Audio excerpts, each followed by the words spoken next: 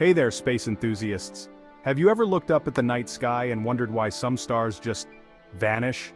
Well, hold on to your telescopes, because astrophysicists might have just cracked the mystery of these disappearing stars. Imagine a massive star, much larger than our sun, living out its cosmic life. Typically, when such stars run out of fuel, they go out with a bang, in what we know as a supernova explosion.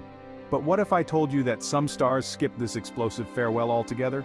Recent research highlighted in a paper from the journal Physical Review Letters has shed light on this stellar puzzle. It turns out that some massive stars might be bowing out of the cosmic stage in a much quieter manner. Instead of exploding, these stars collapse in on themselves and directly turn into black holes. No supernova needed.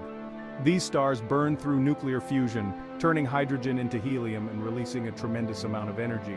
But when they start running out of hydrogen, things get interesting. The star begins to die, and instead of lighting up the galaxy with a supernova, it collapses inward so intensely that it forms a black hole. Now this isn't just theoretical.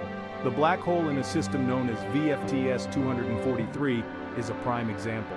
Researchers believe that it formed immediately after the star's death, with most of its energy disappearing not in a bright flash but quietly through neutrinos. This fascinating discovery opens up a whole new way of looking at how stars end their lives and how black holes are born.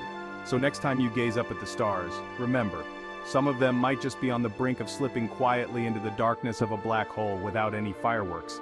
Isn't the universe just full of surprises?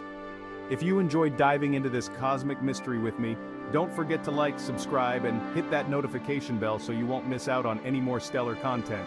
Until next time, keep looking up and keep wondering.